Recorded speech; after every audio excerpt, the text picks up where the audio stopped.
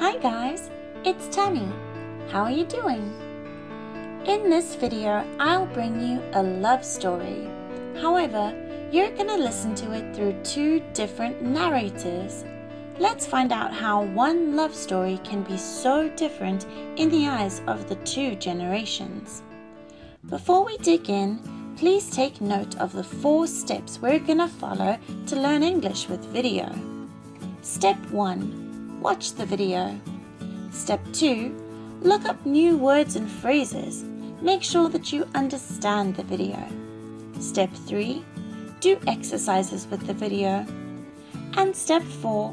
Review words and phrases that you've learned from the video.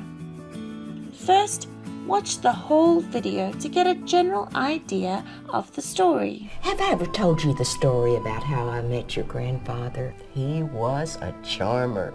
I was at the park one day when this man walked up that I'd never met and said, "I've been staring at you for the last hour. You're all I can think about." Oh, my heart was aflutter.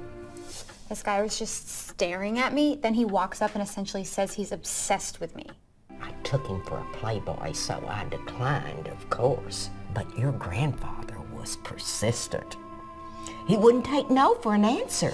I told him flat out I wasn't interested, but he wouldn't take a hint. He sent 24 roses to my office. I show up to work and there are 2 fucking bushels of roses on my desk. My coworkers thought my mom died. He finally won me over, and I agreed to go out with him that night. I said I would have 1 drink with him in a public place. Next, let's break down the narration in our second step. Have I ever told you the story about how I met your grandfather? He was a charmer. I was at the park one day when this man walked up that I'd never met and said, "I've been staring at you for the last hour. You're all I can think about." Oh, my heart was aflutter. My heart was a flutter. Flutter is a quick flapping or vibrating motion. Saying, "My heart was a flutter," or "my heart flutters," means you are experiencing a strong feeling of excitement or anxiety. For example, the look in his eyes made my heart flutter. So, if someone makes your heart flutter, you find that person very physically attractive and you feel excited when you see them or talk to them. With eJOY, you can look up not only a word, but the whole phrase to get the exact meaning, just like in the case of "my heart was a flutter." You can also save it for further learning by clicking the blue button. This guy was just staring at me, then he walks up and essentially says he's obsessed with me. I took him for a playboy, so I declined, of course. But your grandfather was persistent. Take someone for something. This phrasal verb of take means to believe something, usually wrongly, about someone or something. For example, "She looks so young, so I took her for your younger sister." Playboy usually indicates a rich man who spends his time and money on luxuries or the pleasures of nightclubs, expensive holiday resorts, and female company.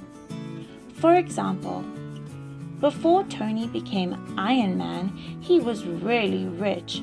He was a multi-millionaire playboy who loved himself way more than other people. It can be used to imply a man who is given to pleasure-seeking and sexual promiscuity. For example, "Seriously? You have a crush on Max? Don't you know that he's just a playboy?" So, the grandma admitted that she had had the wrong impression of the grandpa when they first met. He wouldn't take no for an answer. I told him flat out I wasn't interested, but he wouldn't take a hint.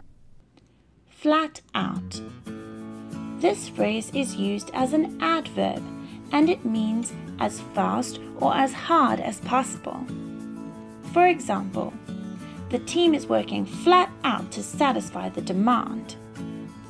It also means directly, without trying to avoid offending or upsetting people, like in the video. For example, Nick said flat out that he didn't believe me. Take a hand. This phrase, using the word hand, means to become influential in determining something. For example, her decision doesn't take a hand in the outcome of his plan. He sent 24 roses to my office. I show up to work and there are 2 fucking bushels of roses on my desk. My coworkers thought my mom died. He finally won me over, and I agreed to go out with him that night. Win someone over. This phrasal verb with win means to gain the support of someone or to convince someone to like you, especially when the person was previously opposed to you. For example, does Kate's mother like you? Nah, I don't think so. I hope to win her over with my sense of humor. Okay, we've just done the first 2 steps. If you want to know how the love story goes, visit the eJOY Go website to see the full-length video and do the 3rd step. In this step, you're going to do some exercises with the video. You can choose to do quizzes to improve listening comprehension, do dictation to practice bottom-up listening or listen for details, or practice speaking skills. All the links you're gonna need can be found in the description section below. In the 4th step, you'll have to review all the vocabulary you've picked out from the video every day to ingrain them in your long-term memory. Because even if you can listen to and understand the entire video, you haven't really remembered all the new words you've learned from it. So do the daily challenge and review them every day on the eJOY app or eJOY extension. Alright guys, if you find this video helpful, please give us a thumbs up. As always, let us know what you want to learn next time. See ya!